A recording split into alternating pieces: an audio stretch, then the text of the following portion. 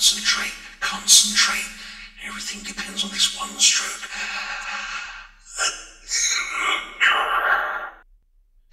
Okay, let's try that again. No pressure. Different brush. One stroke. Yes. No. This has got to be a masterpiece. It's got to be a masterpiece. Concentrate, concentrate. I can't believe it. I ruined it again. This requires a feather-like touch. Just one dot. One dot. Just one dot. That's it. I quit. I quit.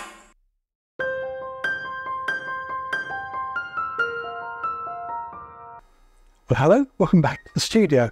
Well, as you saw from my little doppelganger there, he was in a real pickle.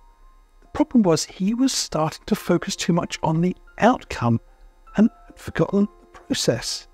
So what do I mean by that? Well, sometimes we can just focus so much on what we're trying to achieve, we must forget to have some fun with it. We forget that we're trying to actually do something enjoyable with our painting. Instead, we sit there looking, staring, hoping every brushstroke is going to be perfect, but it rarely ever is. And the problem is then we sort of end up analysing what we're trying to achieve. Then we end up in another situation, paralysis of analysis. I can't even say the words right. But the problem is we end up looking endlessly for ways to improve our art. And suddenly we realise that we're not actually improving. All we're doing is getting frustrated. And that's when we throw down our brushes and walk away and declare it as a hopeless loss. I hope today's little video will try to help you out of that situation, because I felt that just a simple painting is all I wanted to do. I just wanted to paint something in trees in it. Nothing more, nothing too complicated. An easy painting that would just get me over that little hump in the road, where I could sit and play and appreciate the process of painting as opposed to worrying too much about the outcome. So I picked a Bob Ross classic, Silent Forest, and I've given it a little extra twist, but you'll have to watch right to the very end to find out what that is. Now, in the background you can hear lots of sort of scratching noises. Poppy has found a box, and as she always says, if I fits, I sits, even if the box is a little, well, too small. Anyway, on with the video. So here's my canvas, 16 by 20 portrait, and I've painted it with a coat of black gesso and left it to dry. Now, let's get on with the oils. For this, I'm going to be using Bob Ross liquid clear oil paint. I keep some in a small airtight container for ease of application, and of course I'll be using a nice old worn out Bob Ross landscape brush to apply it. This needs to be scrubbed on thinly. I can't emphasize that enough. Too much of this and your painting will become very slippy and slidey. I use an old brush because I want to really scrub this into the canvas. As you see, I do a little fingertip test. I don't want too much, but here's a better view of it from a previous video. Here you see I'm using the light from my mobile phone, and if I run it across the canvas, there's no trace of my fingertips. Whereas this little piece is a bit too wet. You can see I've left a real fingerprint mark through that. That's what we want to try and avoid. I finish off my canvas with some long flat strokes just to even out the surface. I want to use that brush again, but I need to dry clean it first, so I don't add liquid clear to the next layer of paint. Speaking of which, time we mixed up some oils. I've got some Prussian blue, some Van Dyke brown and some sap green on my palette. I'm going to start with the Prussian blue and the Van Dyke brown. Any clue as to what colour I'm going to get? You might be surprised, but this produces a lovely green tone. I often use it for seascapes, but today I think I want a little bit more sap green added to it. Give me a slightly more vibrant, almost emerald green tone. Mix it well. I think we're just about ready. Now, using that old brush, apply a generous amount of this to your canvas. Problem is it's dark on dark and it's not always easy to see. Once again, I divide my canvas up into quarters and scrub it in well. But how can I tell if I've applied enough? quite simply, I'm going to use my fingers. I touch my fingers to the paint, and this is what I want to see. Rich, strong colour. Here's 3 little samples. This one's okay. This one, well, more oil. And this one, of course, no colour at all. This is what I'm looking for. I cover the whole canvas in the same thick layer of colour. And again, I do a little fingertip test. I want to make sure that there's nowhere left unpainted. For the next step, I want to use a fairly nice new soft brush. I'm going to go into some titanium white. Now, a little different to what Bob did, I'm actually going to warm this up a little bit. I'm going to add a touch of yellow ochre to my colour. Just a hint, mind. I want to think about where I want a bright spot, a focal point in my painting. I've decided to be 1/3 down from the top and 1/3 in from the side. As you see, I start off by making little circles, just swirling in colour. Now you can see that dark green colour we applied really comes to the fore. Work out from the centre, and if you need to reapply some colour, go back into that central area and start swirling again. You can increase the brightness of your painting step by step. Don't forget, if you've been doing this for a few minutes, you need to give your brush a really good dry clean before you try and put more white on it. Otherwise you're not going to get that lovely bright intense colour. Finally, I finish off with some soft flat strokes. I just want to diffuse the colour a little bit, but not to lose all that lovely detail. Just like that, we've created a beautiful mottled background for our painting. Now, let's try something new. Bob didn't do this in his original version of Silent Forest, but I'm going to try and add some background detail by removing paint. That's right, if I scratch through the paint that we've just applied down to the black gesso, I can create background detail. This will really add some depth and distance in my painting. You can add as many or as few as you want. I also want to put in where I think some of the bigger trees are going to be. I used the small cut-off edge of my palette knife to do this. Now, one advantage of doing this sort of painting is that it's very fixable. If I do something I don't like, I simply pick up my brush again and a quick swirl and it's gone.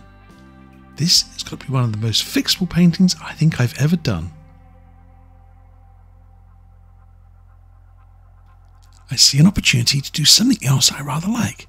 It's to add some beams of light. I've picked up a fairly nice new fan brush, a small one, and just using it on edge, just drag it across the painting. Once again, if you don't like this, you could just pick up the 1-inch brush and swirl it out. I'm going to put 2 or 3 beams of light here, being careful to focus it from one central spot. That's most important, otherwise your beams look like they're coming from, well, all over the place. I also think I'm going to try and get some beams to go behind a tree and some in front of the tree. Again, you can play with this as much as you like. It is one of those paintings which, well, again, you don't have to worry too much about the outcome. Just enjoy the process of playing. I stood back and I'm going to brighten up 1 or 2 beams. They don't have to be particularly perfect either. Light tends to really break up through a forest and you get little sort of tails of light breaking through. I think this one might be behind and this one as well. Now, let's tidy up the tree trunk a bit. I simply re-scrape some areas of my tree. And to finish it off, I'm going to use a cotton bud. I simply run this up and down the tree trunk, removing any surplus paint I couldn't get off with the palette knife.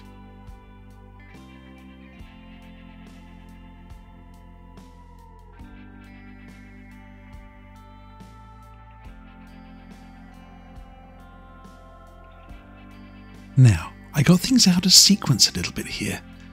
Yes, that's right. I did things in the wrong order. I started off by cleaning my fan brush, tidying up my palette, and then going into some black. I wanted to load my brush really well because I really want to darken some of the bigger trees. I want to give them some nice texture. And add one more. Right through here. This is definitely your bravery test. So I turn my brush on edge and just strike right through. I'll add some of this black colour to the tree on the left, and there's another big tree over on the right that's just on the edge of the canvas. Build this colour up nicely. We want a really lovely textured surface here. It'll make adding highlights so much easier. But as I said, I got things in the wrong order. But because I don't worry about the outcome too much, I don't really care. So what did I do wrong? That's right, I forgot to put in these bushes. They should have gone in before the tree. I even checked the instructions. I don't even think it mentioned them. So let's paint some bushes now. I've picked up a clean dry fan brush. I'm going to go into some sap green, cad yellow, yellow ochre, maybe even a touch of Indian yellow.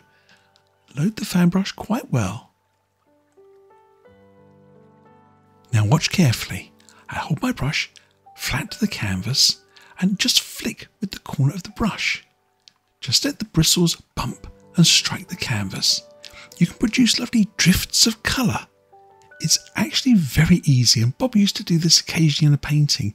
It's a technique which I wish he'd done more often.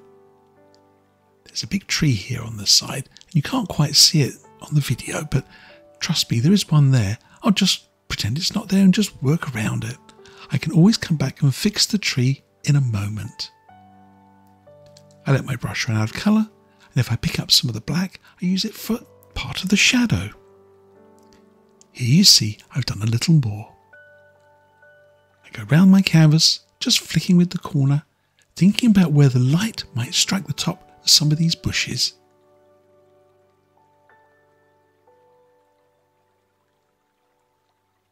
I slowed the action right down for you, but trust me, it's just fun. Just scrubbing, flicking and letting the paint land where it lands.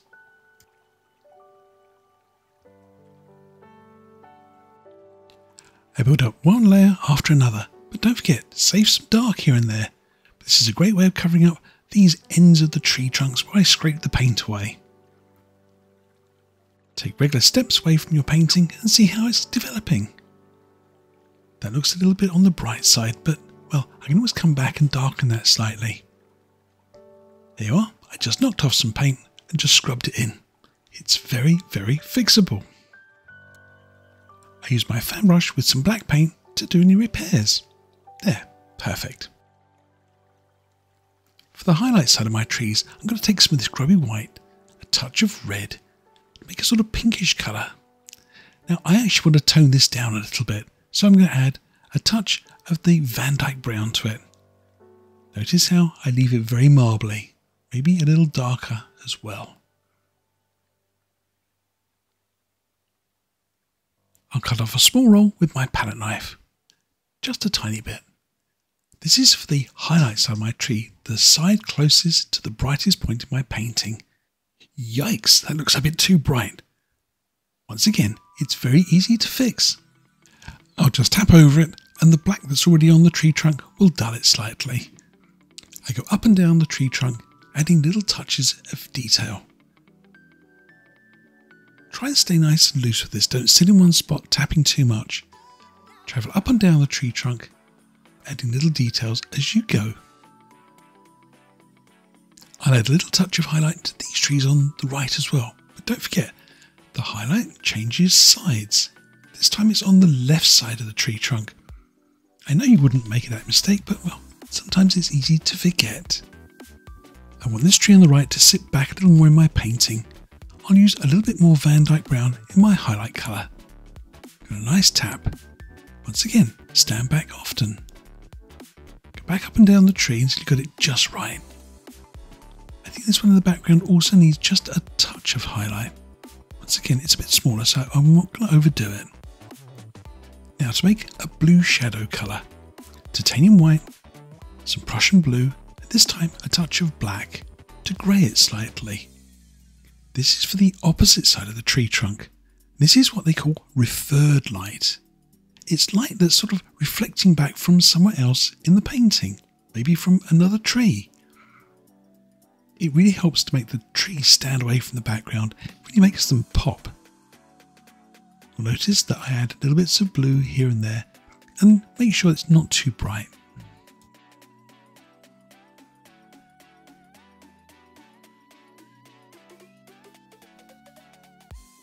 Just time to add a few little sparklers, maybe one or two little bright spots on my trunks. There, I think they're finished. My trees need some branches, and for this I'm going to use some black, thinned with a little drop of linseed oil. I could have used liquid clear, but it makes it a little bit thick and gloopy. And I've come a cropper in the past using odourless thinners because it reacts with the liquid clear we first put on the canvas. So my choice is linseed oil. I'll do my best not to get my little finger in the way, but it seems almost magnetically drawn to the wrong spot, doesn't it? I want to think about doing some nice thin branches using the very tip of the liner brush. Remember, the direction of these branches and the order. The tree in the background is further away, so this branch can cross in front of it. Now let's add a little touch of the foliage at the base of these trees just to settle them into the painting. We'll come back to that a bit later on. I might make some changes. Here you see, I just build up one layer after another, thinking about where the light comes from, where the highlights might fall, and where I want to maintain some shadows. I think I want to add some shadows at the base of some of my trees, so just switch back to my fan brush with the black on it. I could have used some of the dark green colour too. I just stab it in. Well, as I said at the beginning of the video, there was a little extra in this painting. One of my little twists that I like to throw in. I wanted to include some wildlife in my painting, but I didn't want to have to go to the hassle of trying to freehand it because, well, that can be tricky sometimes. So I've done a little trick on you. That's right. I've actually got some wildlife already on my painting. I actually did a little sticking outline of a deer. I glued it onto the canvas, then painted right across it. I'll peel that off in a second, then finish my painting. So did any of you spot the little deer? It's right here. I'm going to use my palette knife just to sort of flick the edge up. I actually made this using masking tape. I'll make another little video soon that shows you how you can use masking tape and simply make a little stencil. It's really simple to do and it gives you a really good impression of where to position some wildlife in a painting without worrying too much about how it's going to come out or how you're going to do it. Once again, painting should be simple and not too much of a chore. To make the little outline more visible, I'll use the light on my mobile phone. And here you see the unpainted gesso on my canvas. I was recently sent some brushes by Royal & Langnickel from the Meta range. They don't sponsor this video, and this is my own opinion of them, so I thought a perfect time to give it a try out. Here, a little drop of linseed oil. A tiny drop is all you need. And to make sure I've not got too much, I'll just touch off the remainder on some kitchen towel. I want to apply a nice chestnut brown colour to the deer. This will help me spread the paint evenly over the surface, a bit like painting wet on wet but in a very small area. Fortunately, I left this part of my painting for a few days, so it is already partly dried. It makes the deer a lot easier to paint. Now here we have Van Dyke brown and a touch of bright red. I'm going to use that same little brush, I dried it off slightly more, to make a nice sort of chestnut brown tone. I'll blend them together until I get what I think is the right sort of colour. And at this stage I just want to block in the deer. To help steady my hand, I'm going to use my homemade marl stick. I don't want my deer to be too obvious. I want it to be a little feature that you spot maybe the second or third time you look at the painting. A little colour to the back, the neck, and maybe the top of the head. The rest I'm going to leave in shadow. He does need a little bit of highlighting though, and for this I've gone for some white, a little touch of ochre on that same dirty brush. Once again, I think about the direction the light rays might hit the top of this little deer's body, maybe on the back, above the rump, possibly the tops of the ears, top of the head. I'll just feather this in.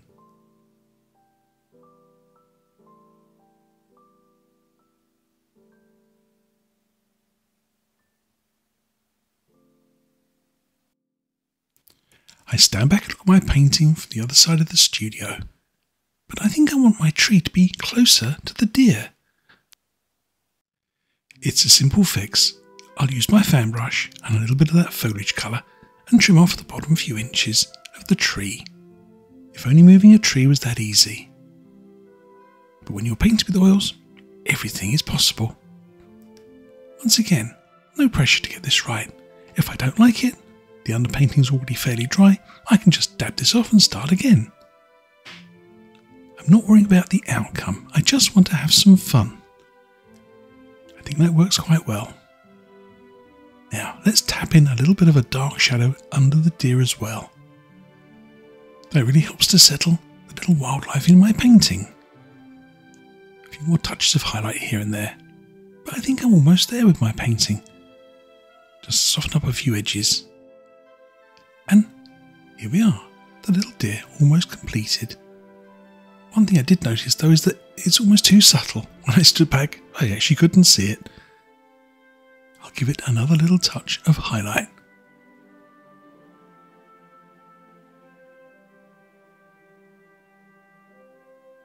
I'm enjoying this painting so much I almost don't want to stop fiddling with it, but I think one more composition change here. I want to add a little detail here on the near left hand side. This will bring that area of my painting further forwards and send the other parts of my painting further back. Did you also notice I position things on hotspots? If you divide your painting into thirds, horizontally and vertically, you'll see the little deer is sitting on one little hotspot and the little bright light in the top left hand side is on another hotspot, one looking at the other. Again, just a little compositional thing, but fun to play with. So there we have it, my version of Silent Forest, a Bob Ross classic with a twist of course. So there we have it, a Bob Ross classic, Silent Forest, and I really hope you try this painting because I think something like this will really help you overcome that sort of stumbling block where you're worried more about the outcome than enjoying the process of painting. I hope you will join me again at the studio soon. In the meantime, happy painting people. Oh, and don't forget there's another lovely video coming right along for you next. I think a few more scratches, maybe a few cat treats here and there, and I think Puppy Cat's found a new bed. Well, at least for the next 10 minutes.